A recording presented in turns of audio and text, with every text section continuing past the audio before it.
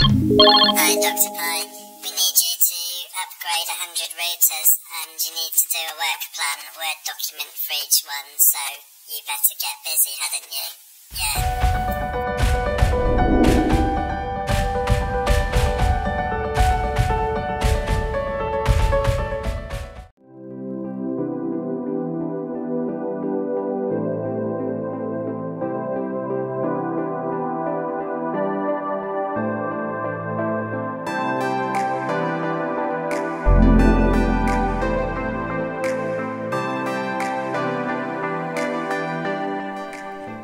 Good morning everybody. So, you've seen the intro. You want to know how to do it? Well, looks like I've been stitched up royally this time, doesn't it? Let's get on with it without moaning, shall we? Has anyone else ever had to do 100 Excel documents from scratch when they're all virtually the same? You have my sympathies. So we make a template file using Word or LibreOffice or anything that creates a docx file.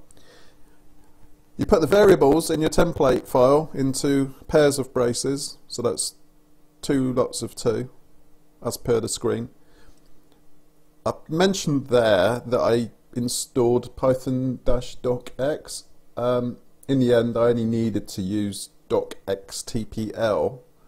The TPL means it's named after, well, it's derived from the word template. And here you can see the documentation, which I had to refer to, much against my better judgment, because I'm often guilty of not checking the documentation, but I'm sure everyone else has much better discipline and reads it. Do you read documentation? Let me know. We create a template. The template is then referenced TPL equals doctemplate in brackets template docx. Put it in the same directory. You could put it in a different directory, but you just have to then put that in the path, and it's more typing. And why type more if you don't have to? So, I think you can all guess where this is going, can't you? I've created a dictionary, 3 usernames or titles, I've called them in here, and the aim is to make 3 Word documents dynamically from this piece of code. And Alfie, Derek, and Clive. Those, if you remember the earlier shot with the template file, those were the 3 titles which will be inserted into the braces. All will become clear very soon. TPL.render, that's particular to this this module, and at the end I'm going to just run a loop, a very short loop, and use the function mkw, make word. That's what mkw stood for.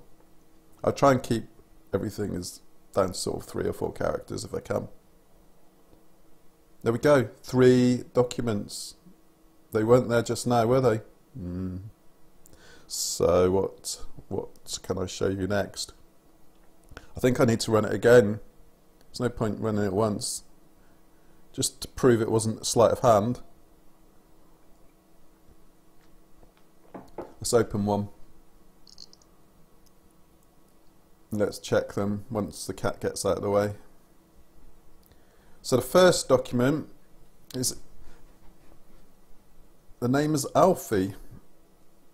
We have a Word document and the name inserted into it is Alfie, which has come from the first dictionary in the nested dict.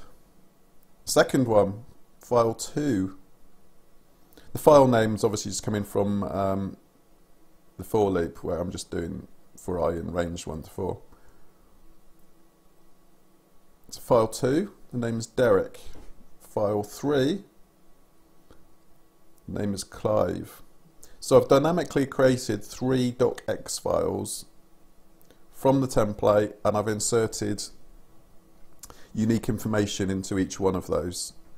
You can see I've also changed the company name, and I could have put a different date on each one. So that's kind of what I need for my arduous repetitive task of raising 100 work plans with Word documents for each one. Now, if I run that by a script, they're all going to have the same created time. So you know where I'm going with this, don't you? I will be putting in a random function and a delay of anything between, what should we say, 1 minute and 2 minutes. Kind of, that's how long a human would probably take to copy the file and go in and maybe modify a couple of bits. I'll have a think about that. And also the dictionary, I've manually just entered 3 items there. I will in fact probably use pandas and read from a CSV of 100 different sites. So each work plan will correspond to a different site, if that makes sense. If it doesn't all become clear in part 2, which I would, if you would like me to make, let me know, and if I probably will anyway, so screw you. But stay tuned for part 2, which maybe this week, it may be next week, who knows. That's all part of the suspense, isn't it? Do you prefer the videos regularly or on a specific day of the week? I don't know. Who knows?